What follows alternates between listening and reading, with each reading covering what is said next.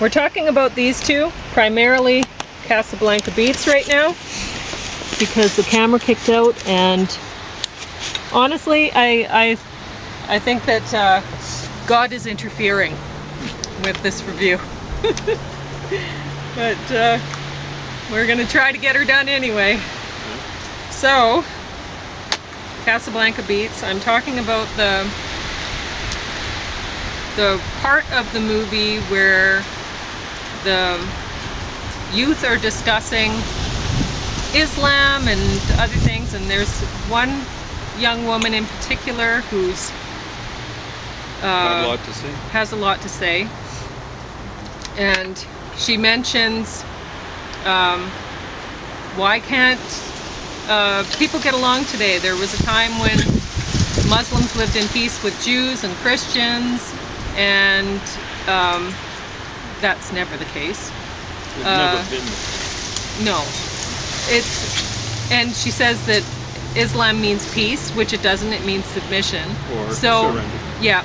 So Surrender's if you think that you might think, okay, well, if you believe that surrender and submission means peace, if they all mean the same thing, then you could say, okay, well, then Jews and Christians, they basically did surrender at one point to, and they were paying really hefty taxes, extra taxes, so that they could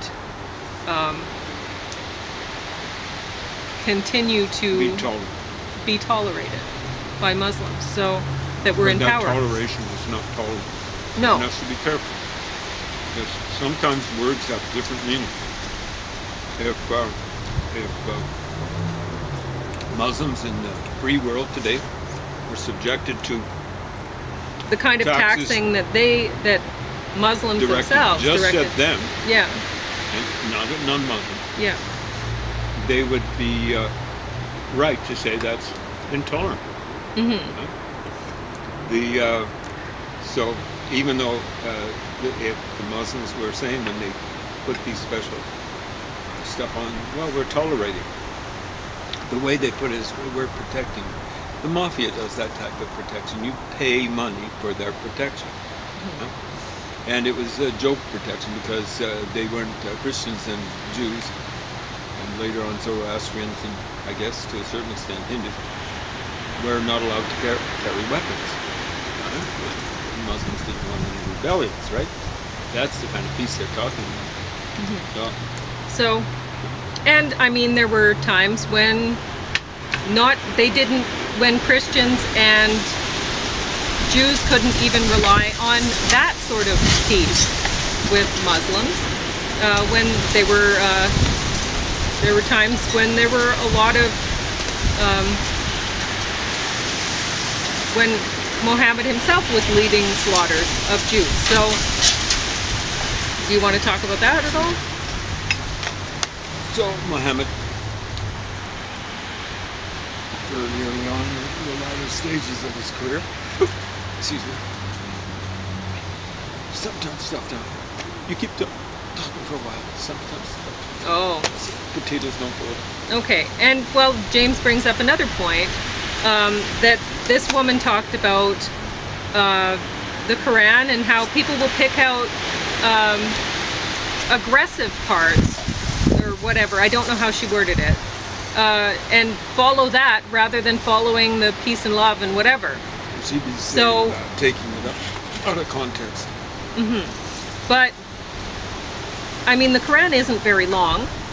It's been translated into all sorts of languages, as the Bible has, so, or the New Testament. But in a different kind of way. It's only recently that they've started to translate it into what are called the vernaculars, the local languages.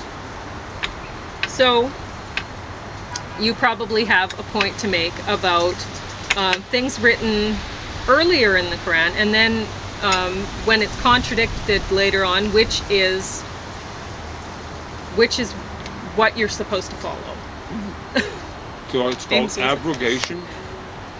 That's a Latin term. I can't recall what the Arabic term is for it. But if there's a contradiction between two passages in the Quran, the later one, I should say, the later one abrogates the first. In other words, it just erases the first. So it doesn't matter if you find what really happens is not people selecting the most violent passages. What they tend to do is select the most anodyne, in other words, the most peaceful passages, and say this represents Islam. And those peaceful passages we've been abrogated. It's really dirty on this side. I guess you don't It's mind. fine. Okay. I don't care. Just talk. Anyway.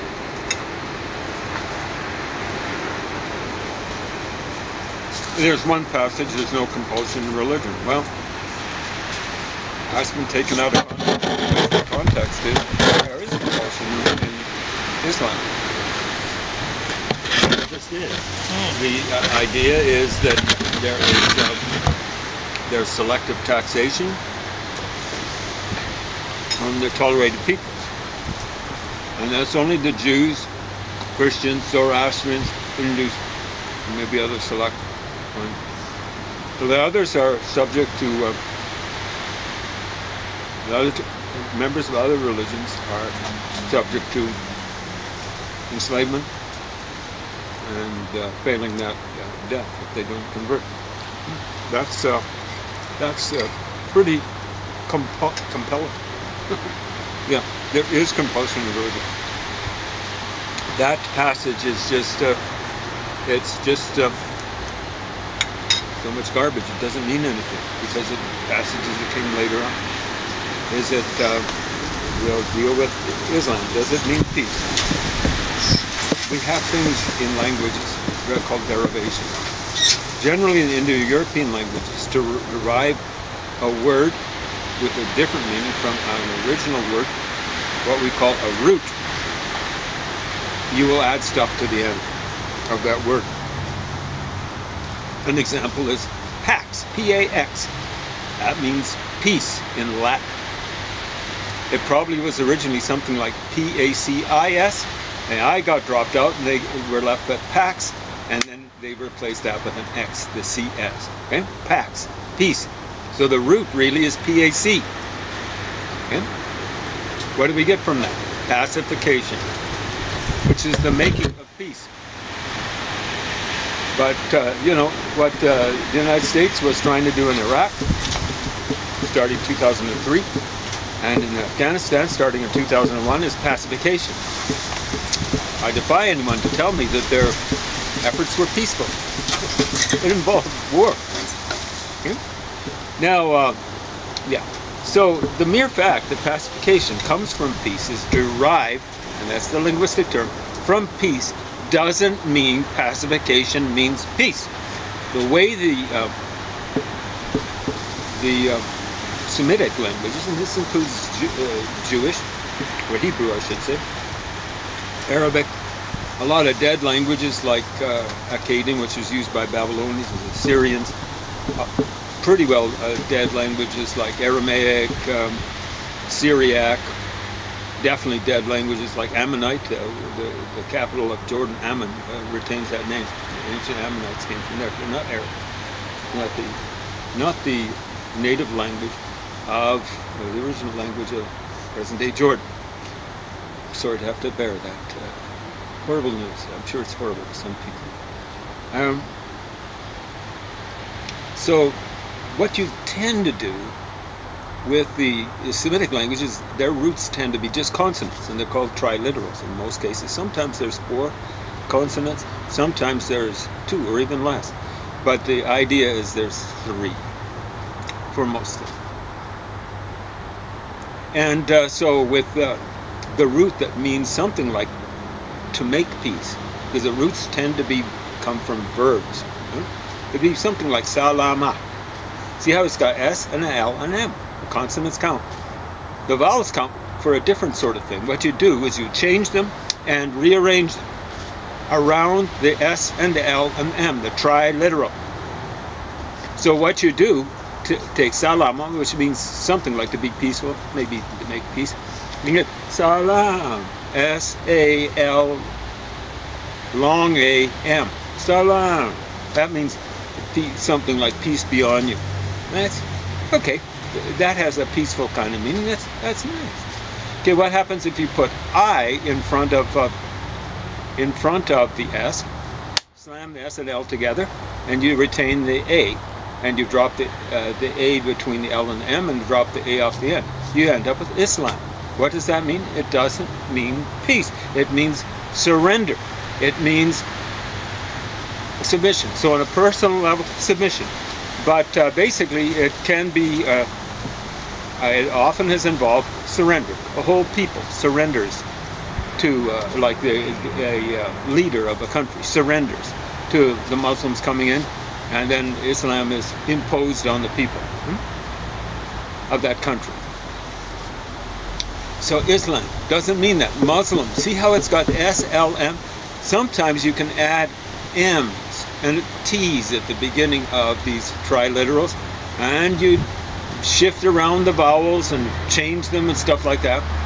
And Muslim sees SLM, not someone who has submitted. And that's a believer. All right. Is someone who's got fidelity to the religion. So Muslim. See how that works out? Probably don't, but you'd better, because just because you don't understand something, innocence is bliss until reality comes and beats you upside the head. Right? All right. So, as I was mentioning, the people who are discussing this are young people. So they're teenagers who are rappers, and so when the young woman, she's the one who's primarily leading this discussion about Islam and other religions, like when she says things like not all Christians rape children, or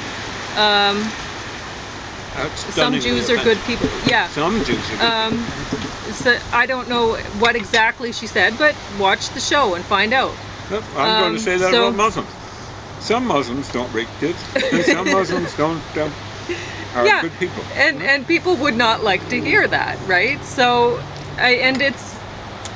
but you listen to it and you're like, well, you know, she's a teenage girl in Morocco who likes to rap.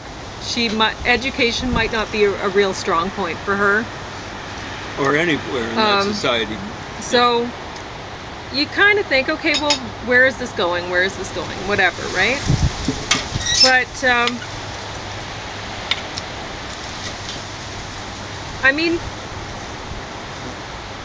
it's funny, because we meet a lot of people. James is very social, and we met a woman named Aisha. And she was a very nice woman. And right away, because of her name, a lot of the time you can tell James knows a lot about language. And he's read the Quran numerous times. And 3 times in English. Yep. 1/6 of the time studied it, not really read it, in the original Arabic. Started it in Urdu, translation of Urdu. And I actually have 6 copies of different English translations of the Quran. I have 3 different copies, so hopefully it's the same text in Arabic, different, and 1 in Urdu. Those are my own personal copies. So, anyway, he knew that she was from a Muslim background, based on her name. So, do you want to talk about Aisha? I've kind of forgotten her. Where was it that I met her? No, you don't have to talk about her, where her name came from or something like that. Because, I mean, this woman was talking about not all Christians have sex with children or whatever. Yeah, it's amazing. So why can't we get along with more Christians? Because not all of them have sex with children. Okay. So Aisha was, according to the accounts, and there are not just one, the favorite wife of Muhammad. How old was she when Muhammad died? 10 plus 8, 18 years old. Uh-oh. According to generally accepted civilized standards, that's just barely an adult. Yeah. 18 years old. That means he was married to her, unless it was just like a quick marriage. You know, in the last kind of like year, just after she turned 18, there we have some problems, Houston. Well, the accounts that I've run across say that they were married when she was 6 years old. Now, he was a very reticent kind of fellow. He could really control that part of his anatomy between his thighs, and he restrained himself for 3 whole years before consummating the marriage. So what does that mean? 6 plus 3 is 9 years old. Yeah. Absolutely shameful. Now, So the apologists, I don't want to hear apologists. I want to hear apologies to women about this, because the apologists say, oh, she reached sexual maturity early. That doesn't matter. The issue, girls reach sexual maturity before 18.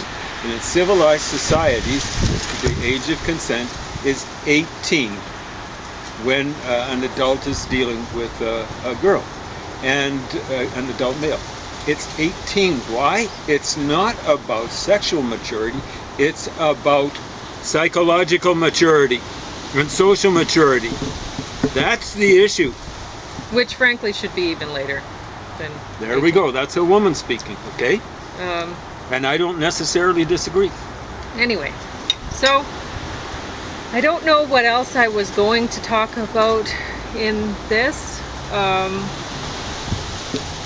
I was just going to say that one may think, well, this young woman and these young rappers discussing this subject in general, they really might not have known very much about, because a lot of the time we don't expect Christians to know much about the religion that they claim to follow. A lot of the time you meet Christians and you're like, wow, obviously you haven't really read the Bible, because you have no idea what, but whatever. Follow or a spouse. You will get people who are Christians who will be telling you all sorts of stupid things about Christianity. I first heard about became aware of the prosperity gospel. I was waiting for a bus. I had a captive audience. This old guy, old enough to know better. I got there early for the bus. I always like to get there just on time. Yeah, well, that's how James is. Well, I can't do it. Or late. I used to run. Wow. But I got 5 fracture vertebrae. So the guy was saying, did you know that Jesus was rich? He actually owned his own donkey. No, he didn't. There isn't he came into Jerusalem riding on a donkey. I think it was supposed to be the child of a donkey or something like that. Well, one thing though, the Christians did, Christianity stressed working. So that's a strong distinction between so-called Christianity and Buddhism. Well, yeah, I don't believe in mendicant monks and stuff like that. Where you're walking around with a, what do they call it, a prayer bowl? I'm praying for you to give me some chow. The monks, I think, generalized ideas that are supposed to take care of themselves. You don't have a right just because you're some religious flunky to depend on peasants and other working people for your livelihood. You better get up and roll up your sleeves. I don't care if it's a monk's cowl or something like that, monk's habit or whatever. You roll up your sleeves and do your work. Don't sit around begging by the side of a road or wherever. Anyway, yeah, like I just didn't know what to say. What effrontery. So this guy's trying to teach me about Christianity. And what happened is Jesus told his disciples, I can't remember the place, Bethany or something like that, just before he's getting ready to go into Jerusalem. Go in there and you'll find a mother donkey and a foal or a donkey foal, and take them away and for me. Well, if anyone asks, say it's for the Lord. Well, it's kind of theft. But Okay. I mean, he's not hiding it. It's for the Lord, Jesus or whatever. And then he comes riding in on the donkey, because that's apparently what King David, who was, according to the Bible, New Testament I should say, an ancestor of Jesus. That's how he came into Jerusalem, on a young donkey or something like that. So Jesus wanted to duplicate that feat. So, they didn't own that donkey. He was a poor guy. Anyway, so as far as what this one woman said in particular in this discussion that the people were having in this movie, it was offensive, but one could say, well, she might not know much about the religion. We have, or we should have, an assumption that women in Muslim countries probably don't have as strong an education as the men. If we men don't have a strong education. If we don't have that assumption, it's not that, you know, if we have that assumption, it's not that we're being racist or something like that.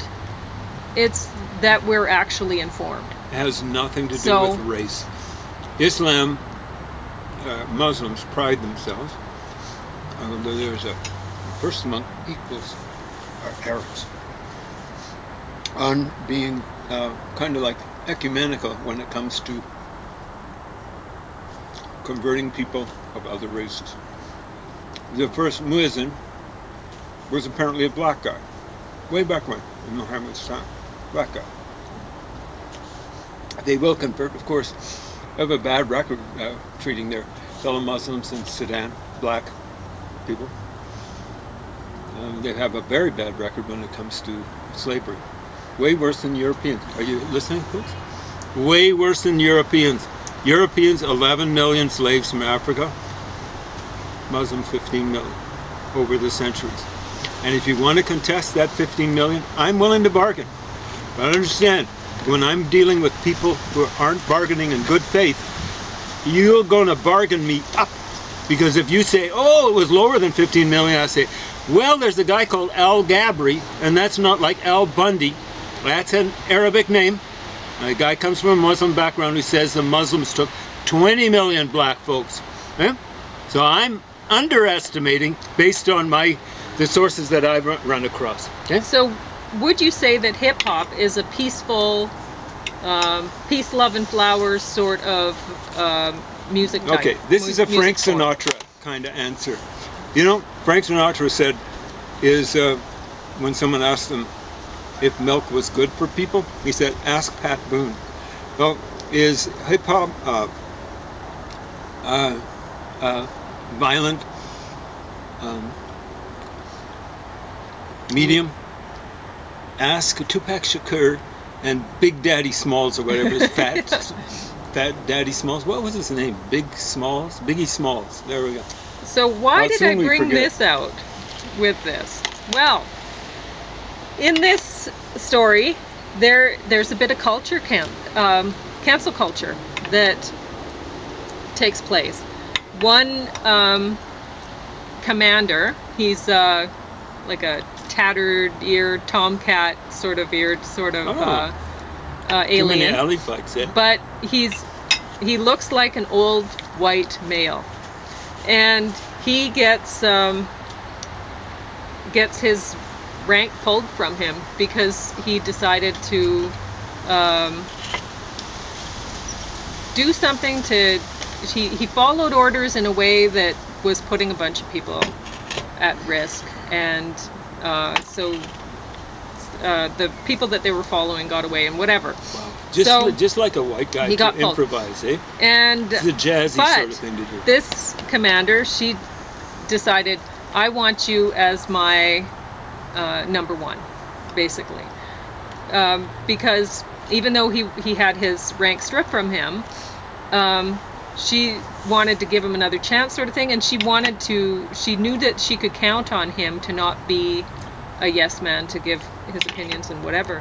And in this story, there's a group of aliens called the Breen, and it seems pretty obvious to me that they're Muslims, or they're supposed to be like a representation of Muslim people. But what do I know? I mean, I look at this Star Trek thing as I had an ex-boyfriend who, he said the original Star Trek, he listed off who all the groups were supposed to be, and it had like World War II. Anyway, the different alien groups represented different key players, cultures in World War II. So, and so whenever I look at Star Trek, I look for stuff like that now. So maybe I'm just reading into it. But the old white guy, the Tomcat ear guy, he's saying they can't be trusted, they can never be trusted, he's very opposed to them and whatever. And I thought, gee, this kind of reminds me of people like James, right, who were talking about Islam and not being really heard. And then it turns out, oh yeah, they're right. Eek. It's the truth isn't always comfortable. So anyway, I don't know if you want to talk anymore about that sort of thing. 5 minutes? Yeah, you have about 4. Well, 3. So wrap it up in 3. Well, I'll be talking about them. We were talking about taking things out of context. The stuff that gets taken out of context is the peaceful stuff. I've got a book, going through it slowly. It's on appetizer. Just war in Islam. Yeah, there's a just war in Islam according to this book. Well, there's one type of war that this writer is talking about, is defensive war. And it's enjoined on every Muslim. Doesn't matter, man, woman, child, lame, old, sick. If Islamic property is invaded, every Muslim has to come to its defense. Okay? This is right in the Quran. And this is now in context. Because what comes after? The other type of war, which is enjoined only on able-bodied adult males. Okay, we've eliminated defensive war. What's left? Offensive war, and it's war that's prescribed by the Muslim leader. And they have to answer. That you cannot justify. That's not a just war. That's a war of expansion. Okay? And that's dealt with at length in the Quran. It's not taken out of context. It's not one verse, as it were. Got that straight? I want you to check it up. Anyone who's, well, cynical about it, you're not going to check it up, but skeptical about it, I want you to go to the sources. I don't want your sources to be what's between your ears until you've done some data entry. I'm not interested in that kind of stupidity. I really think nice thoughts about everyone. Do that with the Nazis and see how far that gets you. That's enough said.